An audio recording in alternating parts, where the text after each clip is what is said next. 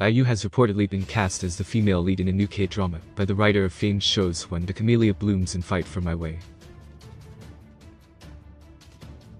According to an exclusive report from Tunisia, IU has been selected as the female lead in a new K-drama, written by Lim Sang-chin.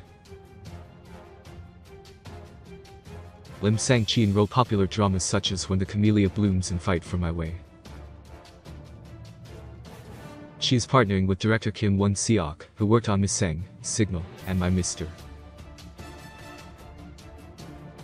This would mean IU and Kim Won-seok would reunite for their second work together, as the two worked on My Mr. Edom Entertainment has yet to confirm the news of IU's casting.